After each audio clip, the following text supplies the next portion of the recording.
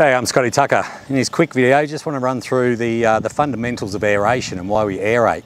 So the main reason we aerate is to actually stimulate aerobic bacteria to enable them to digest the waste that's on the bottom, all the years and decades full of muck and duck crap and leaf litter and all that sort of organic waste ends up on the bottom of the dam. And down the bottom of the dam, when you don't have aeration in there, it's very cold and no oxygen. You know, when you jump into a dam and it's warm on the top and cold underneath, it's the same with oxygen. And what that means is that down the bottom you have anaerobic conditions, which favours anaerobic bacteria. Now, without getting too technical, what that means is that the bacteria that's trying to break down all that crap does it very, very slowly.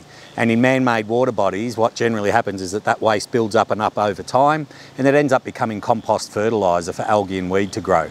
So what we're doing with aeration is when you size up an aeration system appropriately, you want to make sure that that layer of stratification, that thermal incline or thermocline is taken away. And that enables the oxygen to get down the bottom, which then enables aerobic bacteria to dominate, and aerobic bacteria will break down and digest that waste much, much faster than anaerobic bacteria. So the aerobic bacteria outcompetes the algae and the weed for the available nutrients. So the main reason why you're aerating is so you don't end up with weeds and algae like you can see behind me. Then you're less reliant on chemical treatments, you're less reliant on herbicides and algicides, and it's a more natural way of cleaning up the water. Other benefits with aeration is that what it can do is put a kind of like a cap over the top of the sediment, and it also, with the bacteria and some of the reactions that happen chemically, biologically in the sediment, more complicated sort of reactions with calcium and different different reactions like that can also lock up phosphorus in the system. Now, phosphorus in fresh water is one of the main contributing, or it's the main contributing nutrient for algae to grow.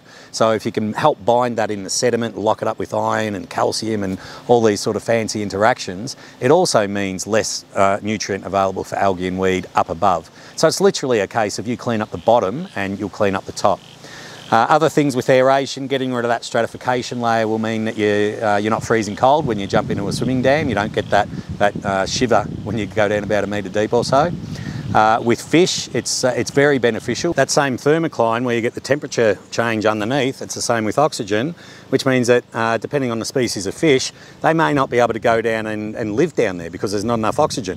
And what that means is that you've got all this massive water body, but the fish can only live in the upper layers, and that puts pressure on the fish, especially in terms of birds. You know, if the fish have got to hang around up the top, down come the birds and they smash them. Another thing with aeration, it will also get rid of odour. So if you've got irrigation water, or you're pumping water up to a tank and then using it in the house or around the garden or whatever, and it stinks, it smells like rotten egg gas.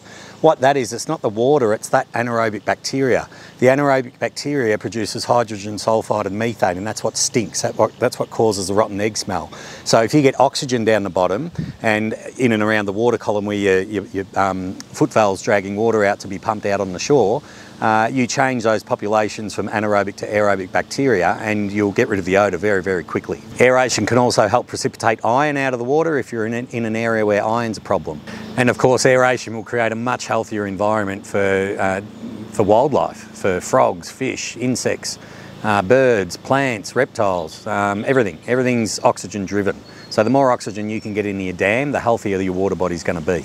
But overall, most of the reason why you want to aerate is just simply to give those good bugs the oxygen that they need to thrive. You get those guys thriving and you get far less weed and algae.